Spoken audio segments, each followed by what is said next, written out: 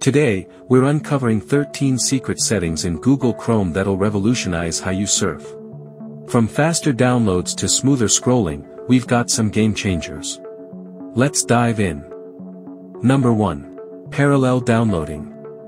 This is a feature that can potentially accelerate download speeds by allowing multiple connections to the server to retrieve different parts of a file simultaneously, then merging them. Enabling this resulted in significantly faster download speeds in my tests, increasing from around 7 to 20 megabytes per second. Number 2. Tab audio muting UI control.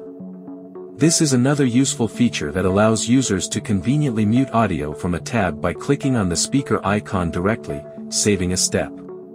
Despite being available as a flag for some time, it's surprising that this feature hasn't been integrated by default. Number 3. Camera and Mic Preview. Another noteworthy feature is Camera and Mic Preview, which provides a preview of the webcam's video feed when a website requests access to your camera and microphone, such as for a video call. This extra visibility can be reassuring when granting permissions. Number 4. Onetime Permission. This offers an additional choice when a website requests access to your microphone and camera. With this feature, you can grant access temporarily, rather than permanently, as was previously the case. Number 5. Omnibox URL Priority. The first one to consider is Omnibox Google Drive Document Suggestions. Despite its name, it does more than just display Google Drive files in search results, it also affects URL autocompletion behavior. Disabling it prioritizes URLs over search terms when typing in the Omnibox, which can be beneficial if you frequently visit specific websites. On the contrary, if enabled, as it is by default, it may prioritize search terms even for commonly visited websites, leading to inaccurate predictions and requiring manual input of URLs. Number 6. Smooth scrolling. While it may not be apparent, Google Chrome typically employs smooth scrolling by default. By default, Google Chrome implements a subtle form of smooth scrolling, which differs from the overly delayed smooth scrolling found in some browsers. Personally, I find the default setting tolerable, but disabling it could yield noticeable differences, potentially leading to a preference for a more responsive scrolling experience. While smooth scrolling may enhance aesthetics, the absence of it could facilitate faster navigation through content. Ultimately, it's worth experimenting with to determine your preference. Number 7. Overlay scroll bars. The first flag alters the appearance and behavior of the scroll bar. With this enabled, the traditional track is replaced by a discrete scroll bar on the right side. When the cursor approaches it, the scroll bar widens for easier grabbing.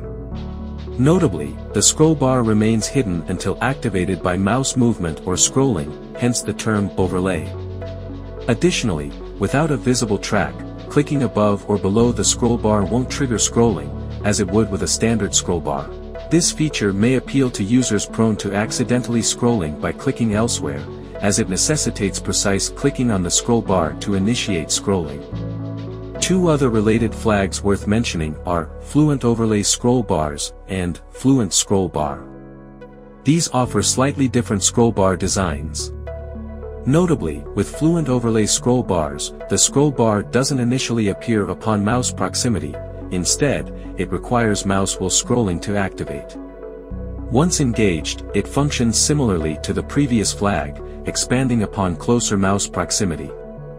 On the other hand, Fluent Scroll Bar behaves more akin to the default scroll bar, always visible with a slightly altered design. Number 8. Chrome Refresh 2023. Another flag to consider is Chrome Refresh 2023, which pertains to Chrome's redesign in 2023. If you favored the previous design over the new one, disabling this flag will revert Chrome's appearance back to its previous iteration. However, keep in mind that this option might not persist indefinitely. Number 9. Localhost SSL warnings.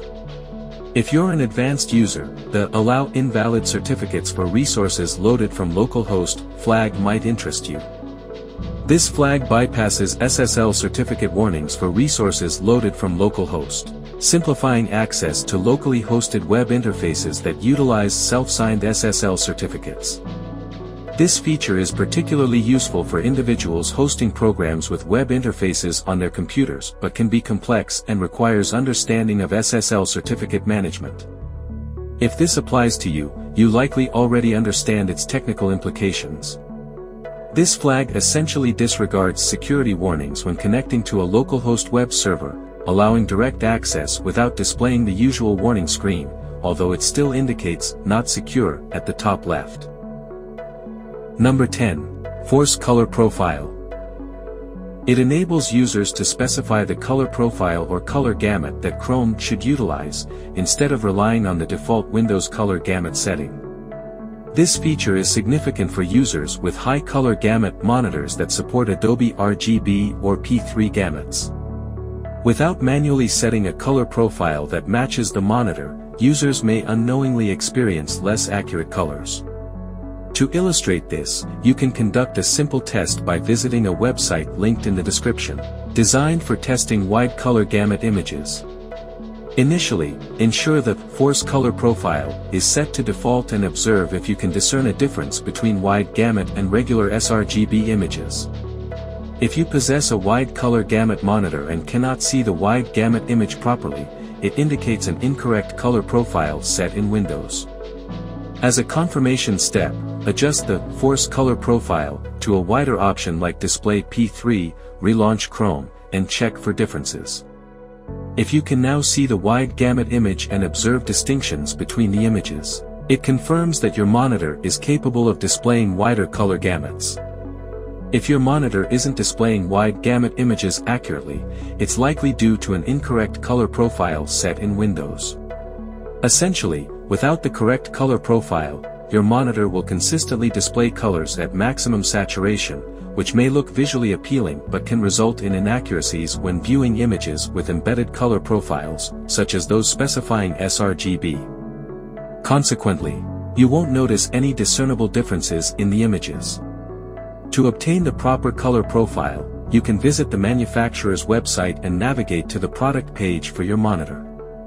There, you might find a download section containing drivers, user manuals, and possibly a color profile specifically designed for use with Windows.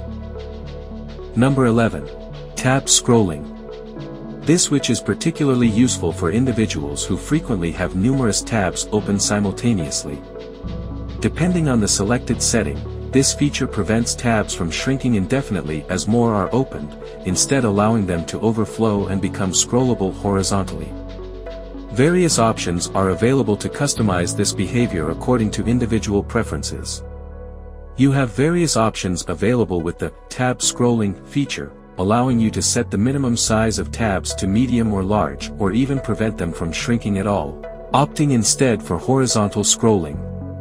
Number 12. Reading Mode Options. The next flag pertains to a relatively new Chrome feature known as Reading Mode, designed to streamline web page content, particularly for news articles, by displaying only the text for easier reading.